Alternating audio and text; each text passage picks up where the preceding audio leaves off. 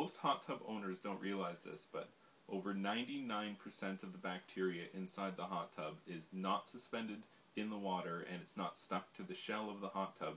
It's actually on the inside of the plumbing lines, buried in a layer of biofilm, or a type of bacteria that grows in hot tubs.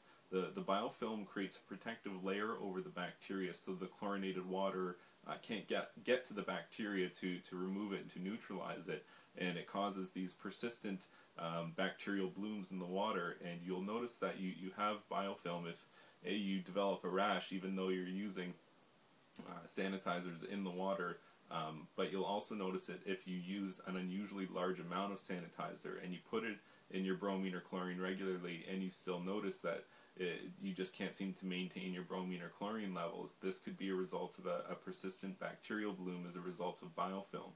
And it's critically important that before you drain your hot tub, so in your dirty hot tub water, every 3 months you should put a line flush into the water.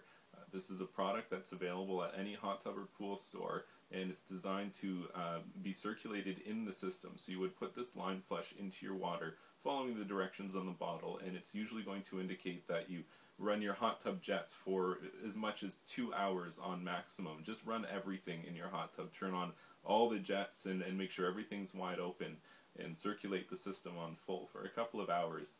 And this will help to strip the biofilm from inside the lines, so that you can actually get a fresh start with your hot tub when you refill it, and avoid having persistent bacteria transferred from old water right into your new hot tub water.